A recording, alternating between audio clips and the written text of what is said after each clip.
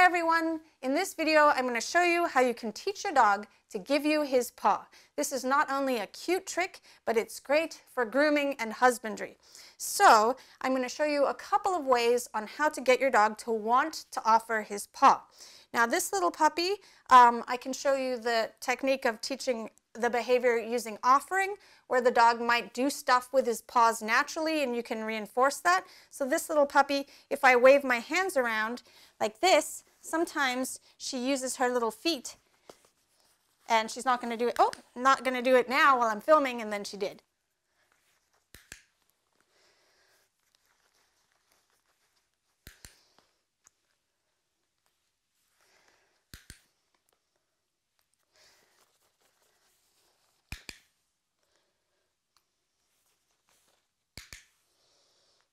If you have a puppy or an adult dog that would get mouthy if you tried to get them to offer the behavior using play, I suggest not using play and instead using a target. If you had a huge dog like a German Shepherd and they're very forceful with their paws, you can use a larger target such as a plastic frisbee or a large disc that you can hold out for the dog to hit. You can also use a target that's on a stick for the dog to whack with their paw if you were worried. Now this isn't one of the first behaviors that you should train your new puppy or an adult dog, because what can happen with the first few behaviors that you train is the dog doesn't understand the concept of only doing the behaviors when you ask. Sometimes what can happen is the dog can understand that when treats are out, that is the cue to do the behaviors. So for the first few behaviors you train your dog, I suggest a stationary position, eye contact like a sit, a down and look at you, or a default leave it from the treats as the first behaviors. That way, when you're screwing around getting ready for a training session, your dog's going to offer those behaviors rather than pawing at you or jumping up at you like the puppy's doing to me right now.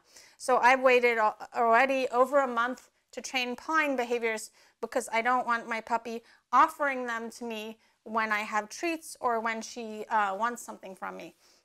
Instead, I prefer much calmer behaviors like sitting calmly and eye contact. And she's a little excited right now because I'm using high-value treats to get this behavior. If you don't use treats that are of high enough value, sometimes the dog won't think to try and scratch at the target to get to the treat. So you can experiment with different types of treats to train this behavior. Hey, little one. And then I suggest adding a verbal cue and making the hand signal very obvious to the dog so that you don't get the pawing, the dog offering pawing in between training. Yeah. Here's one technique to initially get the pawing behavior. I'm showing my puppy that I put a treat underneath the lid of a container, and I'm marking and reinforcing the puppy for pawing at it. If the puppy stops pawing at it, you can start feeding the dog the treat that's underneath the container to get the dog interested in trying to get the treat out again. For some dogs, using a clear container to cover the treat with will make them more likely to want to use their paws to get at the treat.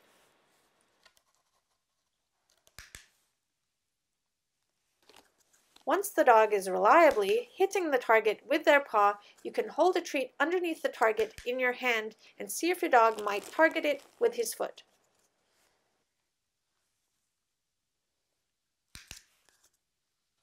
You can then hold a treat in your closed hand and jiggle it in the same way that you were jiggling the target. If the puppy doesn't get it, you can go back to holding the target in your hand.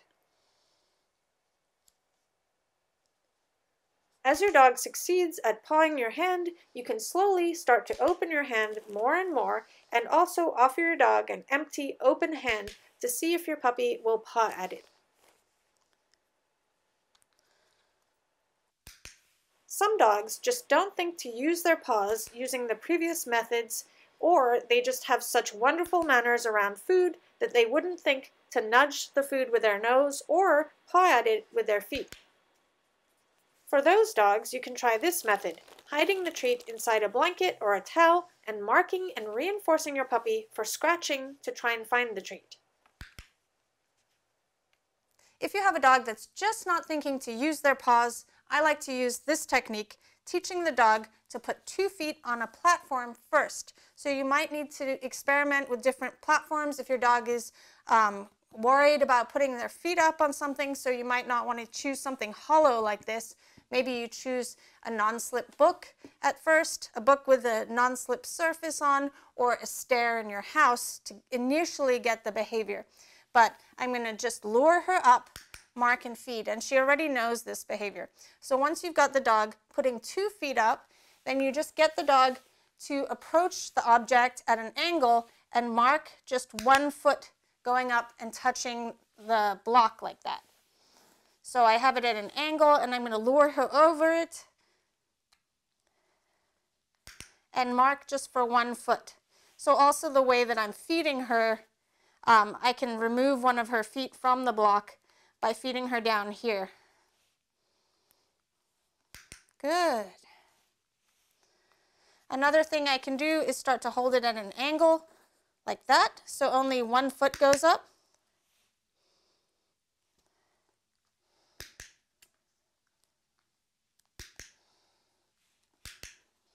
Then you can try a smaller target that you can hold, first marking the dog for putting their feet on it, and then holding the target at an angle. When the dog is reliably pawing at the target when you hold it in your hand, you can then try seeing if the puppy will paw your hand without the target in it. To teach the dog to offer their left paw and their right paw, I like to hold the treat out to the left or the right and see if the dog offers the correct paw. I don't suggest doing this in the first training session. I suggest doing it in the next training session. So just concentrate on getting any sort of paw movement. So even if your dog isn't going to touch your hand, you can mark the dog lifting up to touch your hand or the target like that as the initial step. If you start to try and ask for too much, the dog might start to vary their behavior. So once your dog is reliably hitting the target with any paw, then I would switch to trying to get the dog to offer the left paw when you offer your left hand and the right paw when you offer the right hand or the target in your right hand. So here I'll show you. Good.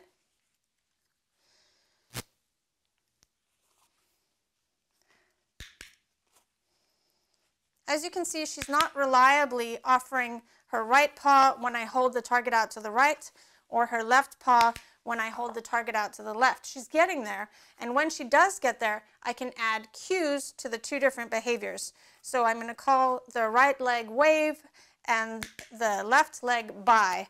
So I say bye when she lifts up her left leg, but I'm not going to add the cue yet because she's not reliably doing the behavior. Basically, if you keep seeing errors occur, like there I'm holding it to her right side and she's using her left paw, it just means you need to get the behavior more reliable before you start adding a cue. So when you start to see the behavior reliably, say your dog can do it 5 times in a row, then you can start adding your cue, and then if you see errors start to occur, go back to just using a hand signal or target to get the behavior. Good. Once your dog is offering the correct paw for the correct hand, you can then add your verbal cue. So you're going to say the cue just before you move to do the hand signal. So I'm going to say wave and then move and mark and reinforce the dog for using the correct paw. Bye. Awesome. Wave. Awesome. If you want your dog to do more of a high five or teach your dog to wave, what you can do is use shaping in small approximations. So first you can get your dog to offer their paw where your hand is underneath the dog like that, and then move the hand higher and higher like that. And then you can also change how your hand is oriented. So first it's like this, and then it's like this. And then you can start marking for your dog doing the high five gesture like that. Awesome. Then when you're teaching your dog to wave, where the dog's not making contact with your hand, you can hold your hand just out of reach. So you can have it where your dog thinks they're going to hit your hand and then move it away and still mark your dog. So you can pull it out to the side like that or pull it higher up.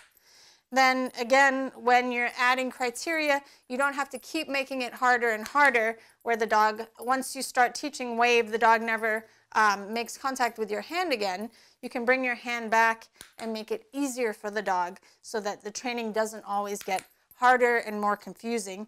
And when that happens, they tend to vary their behavior more. So by making it easier, you make the dog's behavior more reliable. Awesome. Here are a few ideas for tricks using paw targeting. Both paws. Ready? Jump through, jump through, jump through, jump through. Good. Both paws. Nice. Wave and bye. Can you do bye? Good. Wave, bye. Awesome. Thank you so much for watching. If you'd like to support my work, don't forget to like, comment, and subscribe to my channel. You can also become a supporting member of channel Kiko Pup by clicking the join button. See you later.